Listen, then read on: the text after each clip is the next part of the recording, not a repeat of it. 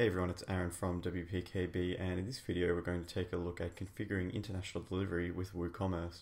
You can see I've got that area open on my screen now, so let's get started. The first thing you need to do, assuming you do wish to enable international delivery, is to check the box to enable it. After that you can change the method title if you'd like. International delivery is the standard though, there's probably no real need to change it of course. Then after that we need to specify an availability.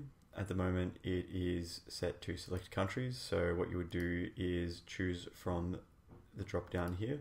Alternatively, you can exclude selected countries as well, and maybe you'd like to do that and exclude Uganda.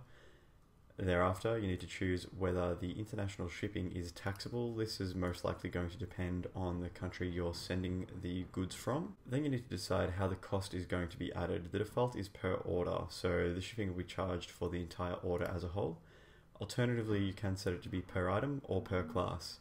We've created another video on shipping classes, so if you need to learn about that, I suggest going and reading up or viewing that video. We'll just leave ours as per order for now. Next, what you need to do is set the cost for international shipping. This value does need to exclude tax. We'll just call it $15 for now. Next, what you need to think about is the handling fee for shipping.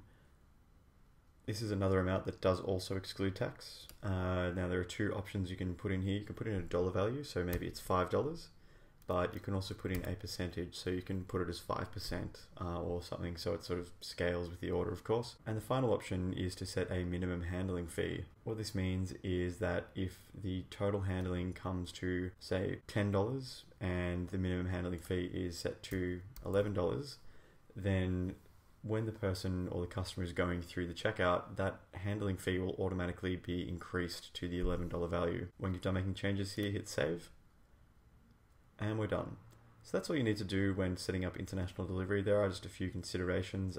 Probably most important is finding out whether it is taxable depending on your country or state and so on. Otherwise, all pretty straightforward. If you have any questions about what we've done in this video, please feel free to ask in the comments below.